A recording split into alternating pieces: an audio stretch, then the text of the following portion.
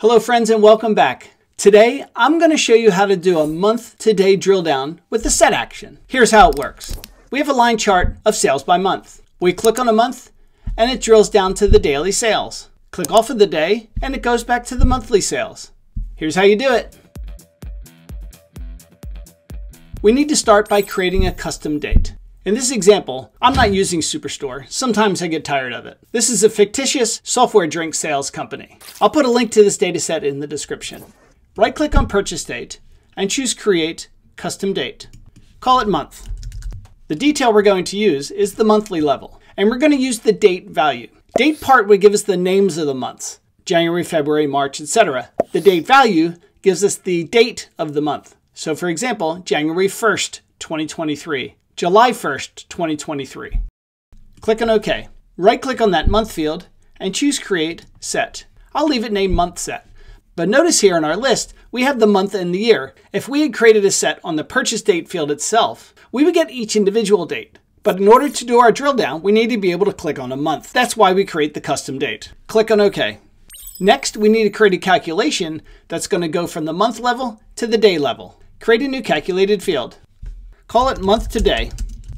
Our calculation is if the month set, then return the purchase date. Otherwise, we're going to return the month field. End. Click on OK. Right-click and drag that new field to the column shelf and choose month to day continuous. Click on OK. Drag the revenue or sales field to the rows. Really, it can be any metric you want. I'm just using this one as an example. Now let's create a worksheet action to give it a test. Choose Worksheet on the menu and Actions. We're going to click on Add Action and change set values. Name the action Update Month Set. I like to give these the name that match the field that I'm trying to update. That way it's easier to debug later. Our source sheet is our sheet 1 in this example. We want to run the action on select, but we only want to run it when a single month is selected. So click on the single select only option. Our target set is going to be our month set. When we run the action, we want to assign the values to the set, and then clearing the action will remove all values to the set because we want it to go back from the day level up to the monthly level. Notice we have this error message that says missing field on sheet 1.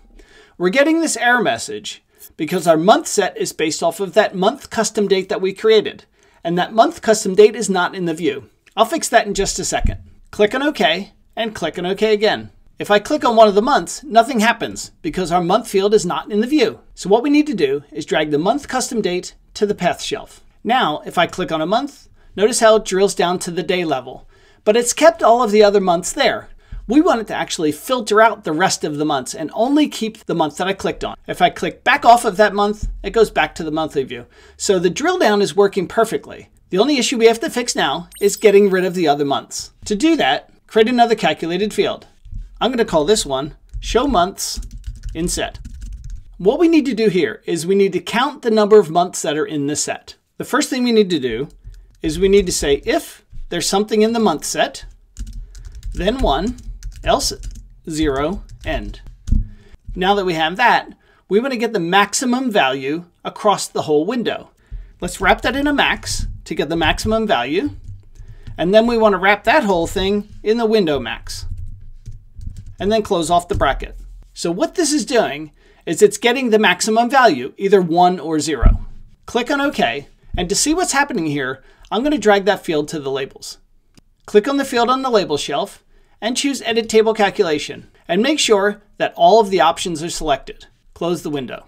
Notice how we have zeros everywhere now. That's because we don't have anything in our set. So our maximum value is 0. If I click on a month, I now have 1 as my maximum value. Okay, that part's working perfectly. Click off of the month. Now what we need to do is we need to filter out all of the months that are not in the set. Create a new calculated field. Let's call this one our months filter.